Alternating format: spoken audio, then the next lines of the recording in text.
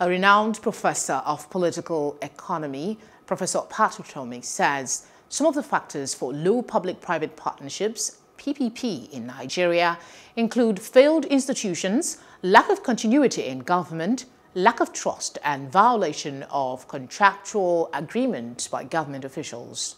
Utomi said this at a lecture he delivered at a symposium. In a lecture he delivered at a symposium organized in honor of a former House of Representative member in his installation as a traditional head in Abeokuta, Ogun State.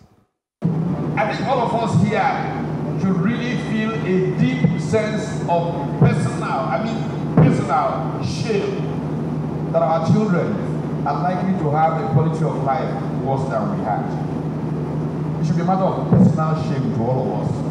Because in most societies, the basic question people ask is your life better today than it was a few years ago? Every generation is expected to have a better life than the generation before.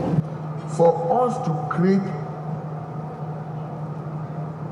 wealth, we must have cooperation between the private sector and government. We cannot have confrontation. The days are gone when government can do it alone.